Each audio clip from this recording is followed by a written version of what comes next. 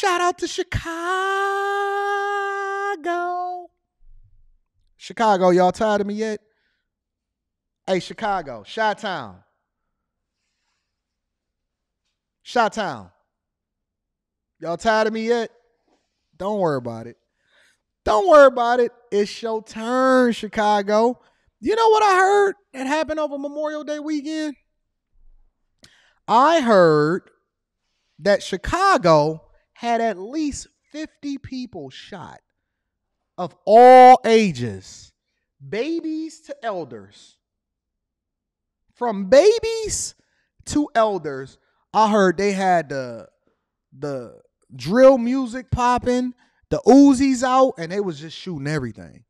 I heard they was spraying everything. They said we taking the babies out, we taking black people out, we taking our communities out. We gonna continue to lower the value. Y'all keep asking me to do. I think Chicago is probably one of the only major cities that I have not done a Patreon meetup in. I've done Patreon meetups in almost every single major city except for Chicago. Chicago, let's talk about it real quick. Yeah, Diane and Val, the shooting victims range in age from 2 years old to 77 years old. Let's stop there. Before we even get into the rest of it, the shooting victims range from 2 years old to 77. Y'all don't discriminate. You know, I was watching my favorite series again for like the 7th time, and it's called The Wire. And in The Wire, the one thing that they always advocated for is no violence on a Sunday. And when they tried to hit up my man's on a Sunday, and then they shot the lady's hat and she fell off her head. Avon Barksdale and Stringer Bell, they was pissed. They said, y'all doing violence on a Sunday? They had standards in the streets of Baltimore. 2 years old to 77. How do you shoot a 2-year-old? How do you shoot a 70? They already on the tail end of their life. Don't tell me I got to do life in jail for a 77-year-old that was probably never going to make it to be 80 in the first place. Y'all don't discriminate. And y'all only shoot other black people. Ain't that insane? Chicago has become the poster child for defund the police, embrace liberal views, vote people in office based off of the color in their skin and their sexuality and their gender, and then make sure that you continue to run in the Victim Olympics and run all of the good businesses out by burning them up and shooting everything up. 2 to 7. Let me rewind this. Yeah, Diane and Val, the shooting victims range in age from 2 years old to 77 years old, representing every part of the city. This despite a collaborative public safety effort the new mayor hopes to implement all summer. Over the holiday weekend, by our count, at least 50 people were shot, 10 killed. A man was critically wounded in the back of the Yards neighborhood. In this South Chicago home, another man. Not the South Side again.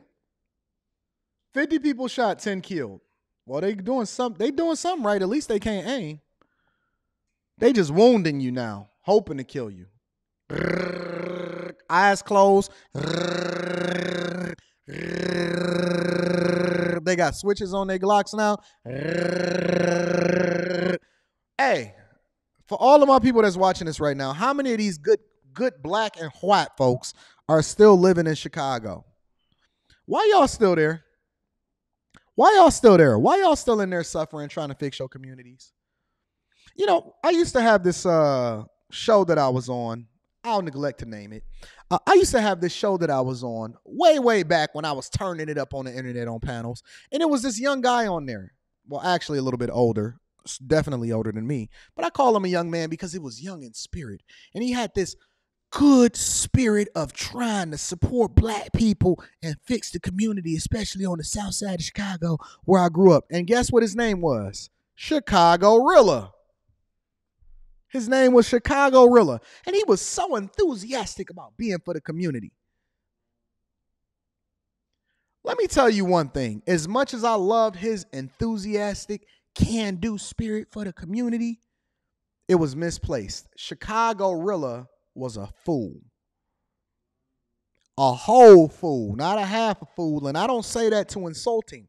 I say that out of his own ignorance and that him misunderstanding what it was that he was facing. You can't negotiate with terrorists. You cannot negotiate with. Have y'all ever seen what it's like on these Afghanistan documentaries and Pakistan and stuff like that? Do y'all know what it's like to try to negotiate with a terrorist? They don't care. They don't look at life and value it the same way that you do. Usually when you go into a negotiation or even a debate with somebody, y'all establish a basic foundation of what's right, what's wrong, what's good, what's bad, and what this thing is, the basic foundation, and then we can leapfrog into a conversation. Then any negotiation or debate, unless y'all both come to the same conclusion of, okay, we do recognize that A, B, C, and D. You cannot negotiate with people who don't give a fuck about themselves. They don't care about their own life. So you're going to go in there and convince them to do something better for the community. And was shot in the face. Overnight Monday, 3 people ages 57 to 77 were wounded while standing on a sidewalk in Calumet Heights. And in Lakeview, 4 people were shot in 2 separate shootings. One of the victims was 35-year-old William Hare, shot and killed while walking with a friend.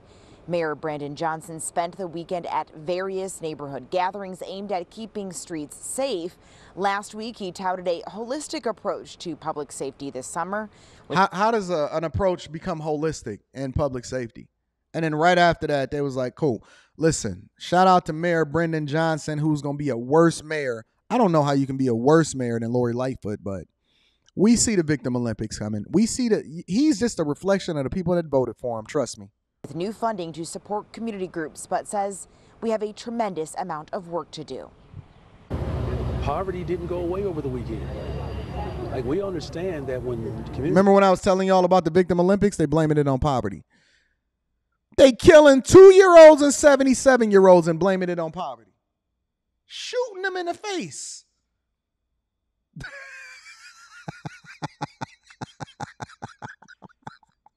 These the same talking points we've been talking about for the last 60 years. When we gonna wake the fuck up, y'all? Actually, I would advocate that you don't wake up. I would advocate that you just leave everybody else behind. But let's hear what he has to say. These have been disinvested in and traumatized, that you're seeing the manifestation of that trauma. And later this morning, community activists and residents in Lakeview will be holding a press conference calling attention to this weekend's violence. Watch breaking.